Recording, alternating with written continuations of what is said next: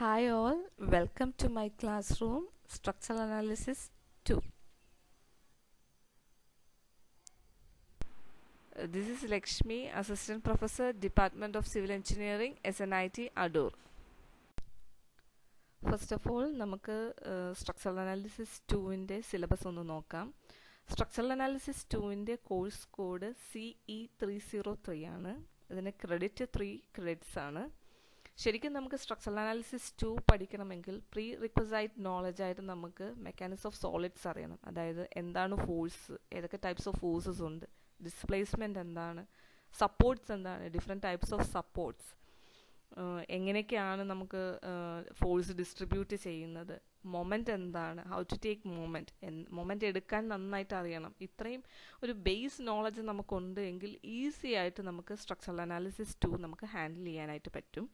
ശരിക്കും നമ്മുടെ ഈ ഒരു സബ്ജക്റ്റിൽ 6 മൊഡ്യൂൾസ് ആണ്. ഈ 6 മൊഡ്യൂൾസിൽ 6 ടൈപ്സ് 6 മെത്തേഡ്സ് ആണ് എക്സ്പ്ലെയിൻ ചെയ്തിരിക്കുന്നത്. ഓരോ മൊഡ്യൂളിൽ ഓരോ മെത്തേഡ്സ് ആണ്. ഫസ്റ്റ് മൊഡ്യൂളിൽ സ്ലോപ്പ് ഡിഫ്ലക്ഷൻ മെത്തേഡ്, സിലബസിനകത്ത് നമുക്ക് ഇൻക്ലൂഡ് ആയിട്ടുള്ളത് slope deflection method, moment distribution method, 3 moment equation that is ക്ലാപ്രയോൺസ് theorem, Cannes method, beams, curved beams, അതുപോലെ തന്നെ ഏറ്റവും ലാസ്റ്റായിട്ട് നമുക്ക് പ്ലാസ്റ്റിക് തിയറി. ഇത്രയും മെത്തേഡ്സ് നമ്മൾ പഠിച്ച് കഴിയുമ്പോൾ തന്നെ 6 മൊഡ്യൂൾ കഴിയും. ഈ ഒരു സബ്ജക്റ്റ് നമുക്ക് അത്യാവശ്യം ഒരു നോളജും എങ്ങനെയാണ് ഒരു ബീം നമുക്ക് അതിൻ്റെ ഒരു ഔട്ട്കം എന്ന് പറയുമ്പോൾ നമുക്കൊരു സ്ട്രക്ചർ എങ്ങനെ അനലൈസ് ചെയ്യാം, ഫോഴ്സ് മെത്തേഡിൽ, ഡിസ്പ്ലേസ്മെൻറ്റ് മെത്തേഡിൽ, സ്ലോപ്പ് ഡിഫ്ലക്ഷൻ മെത്തേഡിൽ, മൊമെൻറ്റ് ഡിസ്ട്രിബ്യൂഷൻ മെത്തേഡിൽ, ഇനി കർവ്ഡ് ബീംസ് നമുക്ക് എങ്ങനെ അനലൈസ് ചെയ്യാനായിട്ട്, പ്ലാസ്റ്റിക് തിയറി നമുക്ക് എങ്ങനെ യൂസ് ചെയ്യാൻ പറ്റും, ഇതൊക്കെയാണ് ഇതിൻ്റെ ഒരു ഔട്ട്കം നമുക്ക് കിട്ടുന്നത്.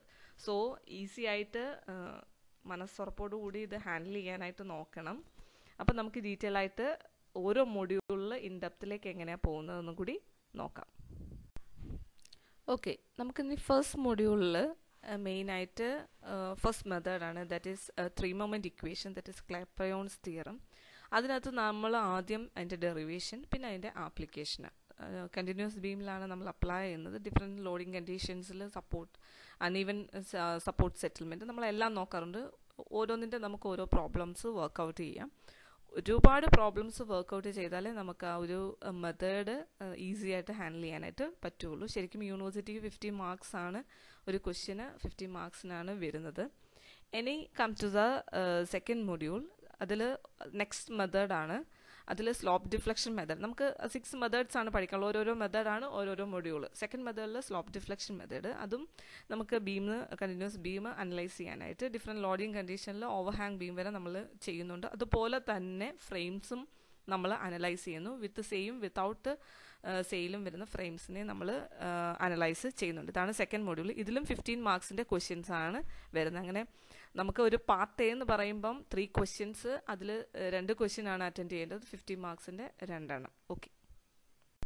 ഫസ്റ്റ് 2 മൊഡ്യൂൾസ് നമുക്ക് കംപ്ലീറ്റ് ആയി കഴിഞ്ഞാൽ ഫസ്റ്റ് ഇൻറ്റേർണൽ എക്സാമിനേഷന് നമ്മൾ പ്രിപ്പയർ ആയി കഴിയും. ദെൻ മൊഡ്യൂൾ 3യിൽ നമ്മുടെ തേർഡ് മെത്തേഡാണ് മൊമെൻറ്റ് ഡിസ്ട്രിബ്യൂഷൻ മെത്തേഡ്. ഇതിലും നമ്മൾ ബീമും അതുപോലെ തന്നെ ഫ്രെയിംസും നമ്മൾ അനലൈസ് ചെയ്യുന്നുണ്ട്. ഡെപ്തിൽ ലോട്ട് ഓഫ് പ്രോബ്ലംസ് നമ്മൾ പല സപ്പോർട്ട് കണ്ടീഷനും ലോഡിങ് കണ്ടീഷനും വെച്ചിട്ട് സ്വേയും നോൺ സ്വേയും എല്ലാം അനലൈസ് ചെയ്യുന്നുണ്ട്. അതിൽ നമുക്ക് 15 മാർക്സ് ആണ് യൂണിവേഴ്സിറ്റിക്ക് വരുന്നത്. ഫോർത്ത് മൊഡ്യൂളിൽ next method, that is Cannes മെത്തേഡിൽ സെയിം, ഇതിലും നമ്മൾ ബീംസും ഫ്രെയിംസും നമ്മൾ അനലൈസ് ചെയ്യുന്നുണ്ട്. പല ടൈപ്സ് ഓഫ് ബീംസും പല ടൈപ്സ് ഓഫ് ഫ്രെയിംസും പല ഡിഫറെൻറ്റ് കണ്ടീഷൻസ്, ലോഡിങ് കണ്ടീഷനും സപ്പോർട്ട് കണ്ടീഷനും പലതായിട്ടുള്ള നമ്മൾ അനലൈസ് ചെയ്യുന്നുണ്ട്. ഇതിലും നമുക്ക് 15 മാർക്സ് ആണ് വരുന്നത്. തേർഡ് മൊഡ്യൂളും ഫോർത്ത് മൊഡ്യൂളും കഴിഞ്ഞാൽ നമുക്ക് സെക്കൻഡ് ഇൻറ്റേർണൽ എക്സാമിനേഷനുള്ള പോർഷൻസും നമ്മൾ കവർ ചെയ്ത് കഴിയും. ഇനി നമുക്ക് ഫിഫ്ത്ത് മൊഡ്യൂളാണ്. ഫിഫ്ത്ത് മൊഡ്യൂളിൽ നമ്മൾ കർവ്ഡ് ബീംസ് ആണ് പഠിക്കുന്നത്. കർവ്ഡ് ബീംസിൽ നമുക്ക് കാൻഡിലിവർ ബീമും സർക്കുലർ ബീമും ആണ് നമുക്ക് അനലൈസ് ചെയ്യാനുള്ളത്. രണ്ടും നമ്മൾ അനലൈസ് ചെയ്യും ഇൻ ഡീറ്റെയിൽ ആയിട്ട്. ഡെറിവേഷൻ ആണ് അതിനകത്ത് കൂടുതലായിട്ടും. ഡിറൈവ് ചെയ്ത് കഴിയുമ്പോൾ തന്നെ നമുക്ക് കുറച്ചുണ്ട്, അത് ഒത്തിരിയും നമുക്ക് ഡിറൈവ് ചെയ്തെടുക്കാനുണ്ട്. പിന്നെ അതിൻ്റെ 1-2 പ്രോബ്ലംസ് കൂടി നമ്മൾ വർക്കൗട്ട് ചെയ്യും. അതിൽ നമുക്ക് ഒരു ക്വസ്റ്റ്യൻസിന് ഒരു ഫിഫ്ത്ത് മൊഡ്യൂളിനെ നോക്കിക്കൊണ്ട് നമുക്കൊരു 20 മാർക്സിൻ്റെ ക്വസ്റ്റ്യൻസ് ആണ് വരുന്നത്. ലാസ്റ്റ് മൊഡ്യൂൾ 6th മൊഡ്യൂളിൽ നമുക്ക് പ്ലാസ്റ്റിക് തിയറിയാണ്. ഇലാസ്റ്റിക് തിയറി വരെ നിങ്ങളിപ്പോൾ പഠിച്ചു കഴിഞ്ഞു. ഇനി നമുക്ക് പ്ലാസ്റ്റിക് തിയറിയിലേക്കാണ് കയറുന്നത്. അതിൽ എന്താണ് പ്ലാസ്റ്റിക് തിയറി, ഇൻട്രൊഡക്ഷനിലേക്ക് നമ്മൾ പോവും. അതിൻ്റെ കോൺസെപ്റ്റ് എന്താണ്, പ്ലാസ്റ്റിക് ഹിഞ്ച് എങ്ങനെയാണ് ഫോം ചെയ്യുന്നത്, അതിൻ്റെ ഒരു കോൺസെപ്റ്റ്, പിന്നെ അതിൻ്റെ കുറേ technical shape factor, technical terms, plastic മൂഡ്ലെസ് shape factor, പിന്നെ മൊമെൻറ്റ് റീഡിസ്ട്രിബ്യൂഷന്, കൊളാപ്സ് മെക്കാനിസം എങ്ങനെയാണ് നടക്കുന്നത്, ഇതെല്ലാം പഠിച്ചു കഴിയുമ്പോൾ നമുക്കൊരു പ്ലാസ്റ്റിക് തിയറിയിലെ കുറച്ച് കാര്യങ്ങൾ ഡീറ്റെയിൽ ആയിട്ട് നമുക്ക് മനസ്സിലാവും. ആഫ്റ്റർ ദാറ്റ് നമ്മൾ പ്ലാസ്റ്റിക് തിയറിയുടെ ബേസിൽ നമ്മൾ ബീംസിനെ, ഫ്രെയിംസിനെ അനലൈസ് ചെയ്യും by method, by equilibrium method and mechanism method use ചെയ്തിട്ട് നമ്മൾ ചെറിയ ചെറിയ ഫ്രെയിംസ് ഒക്കെ ആയിരിക്കും നമ്മൾ പ്ലാസ്റ്റിക് തിയറി അനാലിസിസ് വെച്ചിട്ട് നമ്മൾ അനലൈസ് ചെയ്യുന്നത്. ഇതിനകത്ത് നമുക്ക് 20 മാർക്സിൻ്റെ യൂണിവേഴ്സിറ്റി ക്വസ്റ്റ്യൻസ് ആണ് കിട്ടുന്നത്. അങ്ങനെ ടോട്ടൽ നമ്മൾ 6 മൊഡ്യൂൾസിൽ 6 മെത്തേഡ്സ് ആണ്. 6 മെത്തേഡ്സ് യൂസ് ചെയ്തുകൊണ്ട് നമ്മൾ ബീം ഫ്രെയിംസിനെയും അനലൈസ് ചെയ്ത് കഴിയും. ഇങ്ങനെയാണ് നമ്മുടെ സിലബസ് കോഴ്സ് പ്ലാൻ ചെയ്തിരിക്കുന്നത്. സോ ഈസി ആയിട്ട് നമുക്ക് മൂവ് ചെയ്യാം. നെക്സ്റ്റ് നമുക്ക് യൂണിവേഴ്സിറ്റി ക്വസ്റ്റ്യൻ പാറ്റേൺ ആണ്. ശരിക്കും യൂണിവേഴ്സിറ്റി ക്വസ്റ്റ്യനിൽ നമുക്ക് ഒരു ക്വസ്റ്റ്യൻ 100 മാർക്സിനാണ് ചോദിക്കുന്നത്. 3 hour ഡ്യൂറേഷൻ ആയിരിക്കും യൂണിവേഴ്സിറ്റി ക്വസ്റ്റ്യനിൽ. 3 സെക്ഷനായിട്ടാണ്, part A, part B, part C ആയിട്ടാണ്. പാർട്ട് എ എന്ന് പറയുമ്പോൾ നമ്മുടെ ഫസ്റ്റ് ആൻഡ് സെക്കൻഡ് മൊഡ്യൂളാണ്.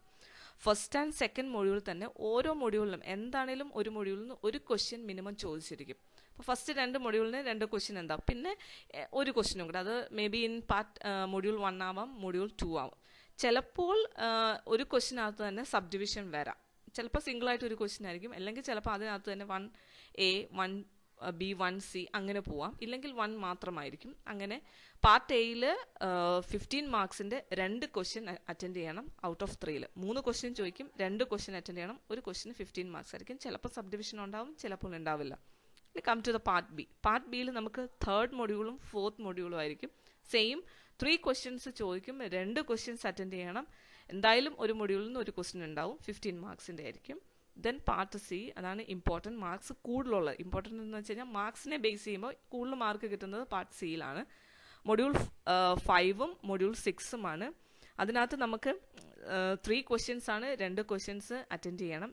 പക്ഷേ ഒരു 20 മാർക്സ് ആയിരിക്കും. അങ്ങനെ ടോട്ടൽ 40 മാർക്സ്. പാർട്ട് എയിൽ 2 ക്വസ്റ്റ്യൻ 30 മാർക്സ്, പാർട്ട് ബിയിൽ 2 ക്വസ്റ്റ്യൻ 30 മാർക്ക്, പാർട്ട് സിയിൽ 2 ക്വസ്റ്റ്യൻ 40 മാർക്സ്. അങ്ങനെ നമുക്ക് ടോട്ടൽ 100 മാർക്സിനായിരിക്കും യൂണിവേഴ്സിറ്റി ക്വസ്റ്റ്യൻ വരുന്നത്. Okay. Text books and references. Structural അനാലിസിസിന് ഒരുപാട് ടെക്സ്റ്റ് ബുക്സ് അവൈലബിൾ ആണ്. SS ഭവിക്കട്ടി നല്ല ടെക്സ്റ്റ് ബുക്കാണ് സ്ട്രക്ചറൽ അനാലിസിസ് 2 റെഫർ ചെയ്യാനായിട്ട്. ടിമോഷിങ്കോ, അതുപോലെ വാങ്, പിന്നെ പെരുമാളിൻ്റെ സ്ട്രക്ചറൽ അനാലിസിസ്, പെരുമാളൻ, വൈദ്യനാഥൻ നല്ല ടെക്സ്റ്റ് ബുക്കാണ്. ഇത് കൂടാതെ ഇത്രയും ടെക്സ്റ്റ് ബുക്ക് കൂടാതെ തന്നെ നമുക്ക് പുന്മ്യ, രാമാമൃതം, കുറുമി ഒത്തിരി ടെക്സ്റ്റ് ബുക്സ് അവൈലബിൾ ആണ്. For more references visit SNIT Central Library. Thank you all.